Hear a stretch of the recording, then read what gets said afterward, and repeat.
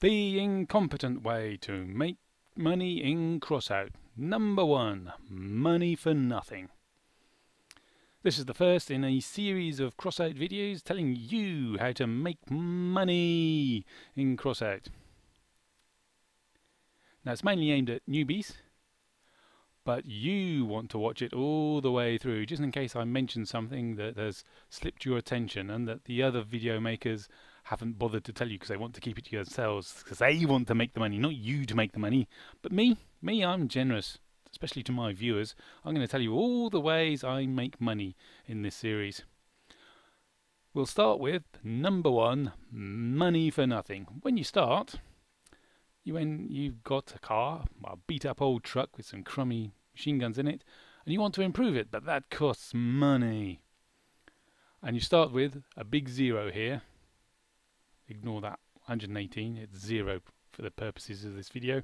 I've got no money. And the problem with most of the ways of making money in Crossout is that you require investment capital to start. It takes money to make money, and you've got no money. Oh, what shall we do? All we have is this crummy car and a can-do attitude and a desire to fight and kill and blood and gore and veins in my teeth. Excuse me. Yes, we go into battle looking for a shotgun. Oh, look, we can get rewards for the battle. Now, if you win the battle, you'll get a white piece of equipment, either a shotgun or one of these or one of these, or a completely random white piece of equipment. You'll also get, if you stay all the way to the end of the battle, if you die early and quit out, you get no rewards. This 15 pieces of scrap, it says here.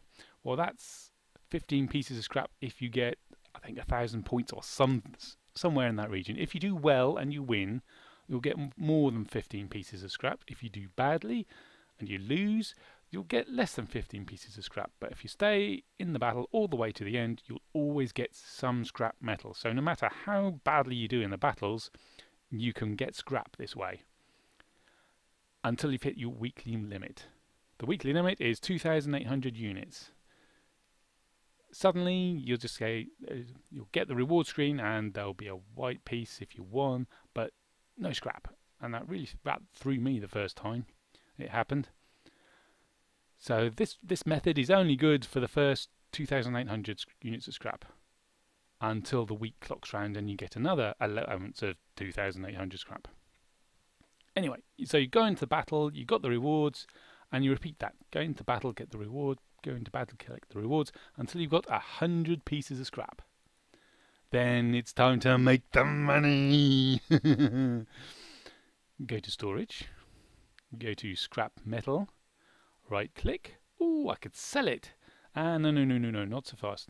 Never use the buy and sell unless you're in a hurry and you're willing to pay more than you need to, or sell for less than you can get. Always go for trade. You get more money through trade. Of course, it takes a little more time, but with things like scrap, they're bought and sold so rapidly, so often, that you hardly have to wait any time at all when you're going through the trade. In really expensive items, you can wait days before your offer gets sold. But anyway, we're talking about scrap, and scrap goes fast, so we're going to buy and sell. So we're going to sell, and there are all the offers to sell already in the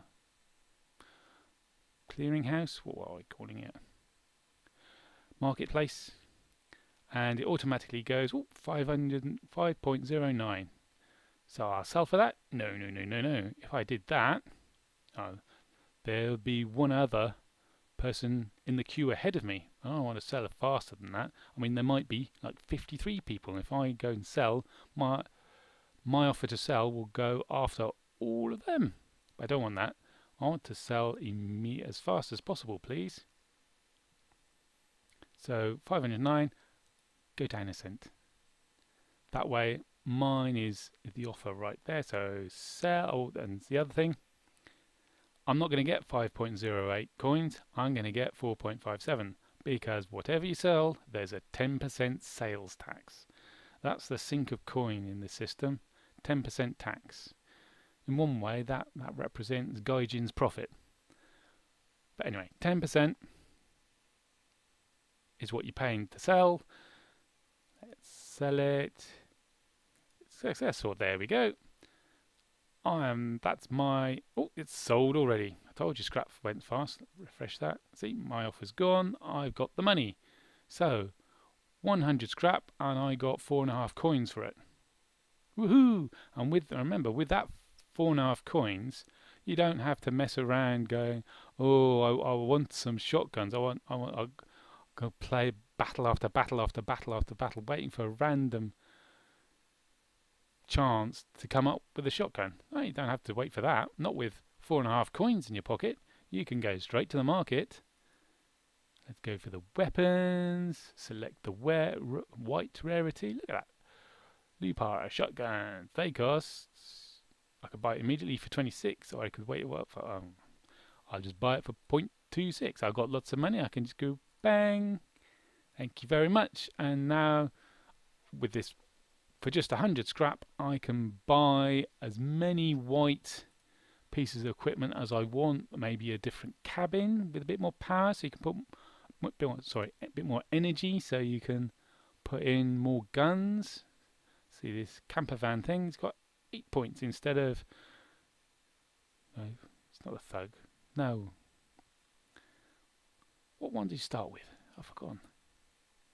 It's a... gorilla. Yeah, the gorilla. Horrible. You want to get rid of that as soon as possible and get yourself a huntsman, maybe. Not a thug. It'll be a while before you can afford a thug. But a huntsman can only has 8 points. Dog is 7 points. Yeah, get a huntsman. 8 points of energy. That's another weapon. Woohoo! Yes. So, or well, after you've bumped up your ride as to the best that white can offer, and you take that into battle, that'll allow you to do... You've got a better vehicle, so you do better in the battles, so you win more often, and you get a higher score, which means you get more scrap. And you keep on doing this over and over again until, well, say you want a blue piece of equipment. Like I would suggest, the first one you want to buy is the Growl. 11 energy, even more structure, and it's nice and fast. Much nicer than a huntsman. But anyway, that's what you want to spend your money on. While you're doing that, going into battle, earning scrap, there's a way you could be earning more money. Ah, yes, there is. What's this way? It's called fuel.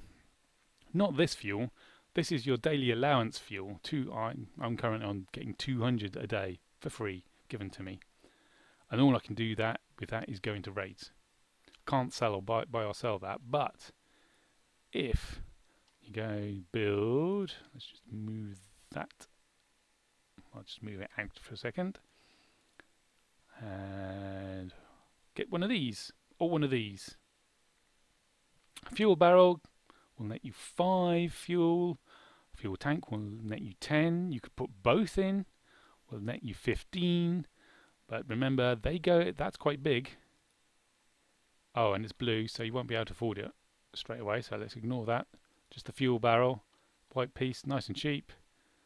Slot that in, ka-chunk. And then hide it a bit with the car jack. Because fuel barrels go boom. Explodes and deals 450 damage in 10 meters radius. So you don't want that thing shot. You could stick it right out here, or add a bit of structure to have it hanging out the back, but it's going to get shot off and it'll get in the way. Better to hide it away behind structure. I've hidden it there, so if it's shot at from the front, well, the cabin's gone already, so you're dead. It doesn't matter that the fuel tank's gone boom. And if shot at from the rear, the van side goes away for 18 points. But then there's the car jack, which is a nice big thick 112 points to protect it. You might want to put a bit more structure on the side to protect it from being chopped by the side. But anyway, yes, once we got the fuel tank in, we go into battle, shotgun say, as well as a white reward if you win, some scrap metal if you win or lose. If you win and you survive to the end of the battle and you have a fuel tank fitted, or fuel barrel in this case, sorry, fitted, you'll get 5 fuel per battle that you win and survive.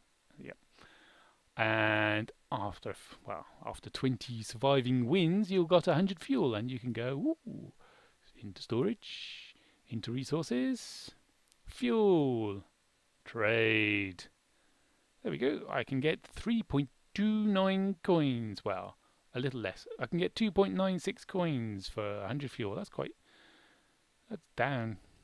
Well, yes. Remember that these are market prices, and the market is solely determined by players. So these values go up as well as down, and that's something you have to bear in mind for all methods of making money. That if you're selling fuel at the moment, you're selling it cheap. You might want to wait a while and then see if the price goes up.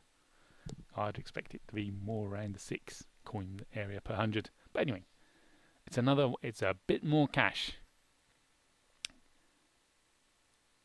That's it for this video.